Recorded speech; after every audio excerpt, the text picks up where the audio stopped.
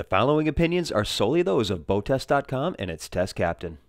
Hi, Captain Steve for BoatTEST.com, and today we'll be taking a look at a roomy crossover walk-around that bridges the gap between fishing, family activities, and overnight capabilities.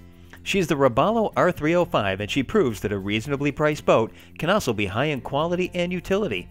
Now, her most prevalent features have to do with offshore fishing, so let's take a look at those first. The first thing I notice is that she has high freeboard that measures 41 inches to the top of the cap rail at the cockpit, allowing her to be dry and secure in offshore conditions. The hardtop is standard, and on our test boat it serves as a mounting point for fore and aft spreader lights, optional Taco Grand Slam outriggers, and rocket launchers.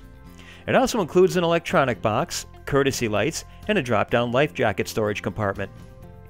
Moving to the cockpit, we have 44 square feet of open fishing space with a pair of 99-gallon in-deck fish boxes to port and starboard.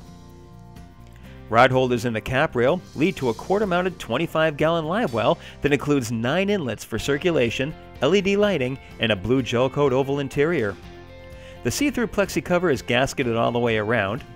At the forward end of the cockpit, a bench seat makes a great place for watching the lines, and a rigging station is underneath that includes a sink with removable cutting board just above lockable storage for tackle boxes and pull-out drawers. To starboard is a jump seat over a second live well, this time with a 30-gallon capacity. Under both gunnels, there's rod storage, tow rails, courtesy lights, and sockets for electric downriggers. A tool holder is just inside the gate. Now let's look at some of her features for comfortable cruising. Additional cockpit seating is in the form of a bench seat measuring 4 feet 9 inches across that lies flush with the transom. It deploys simply by lifting the bolster and pulling the seat down, and the entire assembly lifts to reveal the batteries, battery switches, and charger. On the bridge deck, L-shaped seating converts to multiple positions and storage is underneath. Down below, the cabin is laid out with a modest galley to port and a cozy settee fully forward that not only converts to a V-berth, but the seat backs lift to convert to twin Pullman berths, which means that 4 people can sleep here in a pinch. The mid-cabin will accommodate 2 more guests in a berth that measures 6 feet 2 inches by 4 feet. The wet head is fully fiberglass lined and offers 5 feet 9 inches of headroom, and a vacuum-flush porcelain toilet is standard. The Robalo R305 has a length overall of 29 feet 2 inches, a beam of 10 feet 6 inches, and a draft of 32 inches. With an empty weight of 9,600 pounds, 100 gallons of fuel, and 3 people on board, we had a test weight of 10,805 pounds. With a pair of 300 horsepower Yamaha 4-strokes powering our test boat, we reached a top speed at 5,900 RPM of 52.8 miles per hour. At that speed, fuel burn was 51.75 gallons per hour, giving us a range of 275 miles. Best cruise came in at 3,500 RPM and 28.8 miles per hour. That reduced the fuel burn to 16.9 gallons per hour, which the R305 could keep up for 16 hours and 460 miles while still maintaining a 10% reserve. We had a time to plane of 3.5 seconds, reached 20 miles per hour in 5.6 seconds, 30 miles per hour in 8.6 seconds, 40 miles per hour in 12.5 seconds, and continued accelerating through 50 miles per hour in 22.4 seconds. When accelerating the R305, her bow comes up 16 degrees, which causes a brief loss of visibility to the horizon.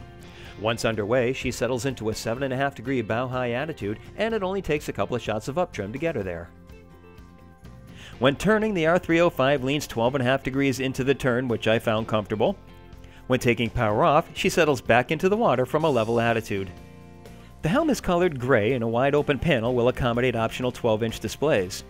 A separate module at the top of the panel serves as a mounting point for the Yamaha multifunction displays and didn't seem to interfere with visibility. The helm seat has a high wraparound for security, with a padded lumbar support over a ventilated lower back. There's extra thick padding, and the controls for swivel and slide are in plain sight and clearly labeled. More importantly, the seat will allow the captain to swivel around to back down on a fish without having to swivel the seat itself. The bow is accessed from side decks. Should the R305 take any water over the bow while offshore, it quickly gets directed overboard. Rail height at the windshield is 18.5 inches to 22 inches at the working end of the bow, where we have a standard windlass with foot controls to the side. Mechanical equipment is in a spacious compartment at the forward end of the cockpit, easily accessed through a hatch, and here we can see the fiberglass hull with a finished-off stringer system. Underneath, a Kevlar strip down the keel protects the bottom from underwater objects. That's our full review of the flagship from Robalo's walk-around lineup, the R305. For BoatTEST.com, I'm Captain Steve. We'll see you on the water.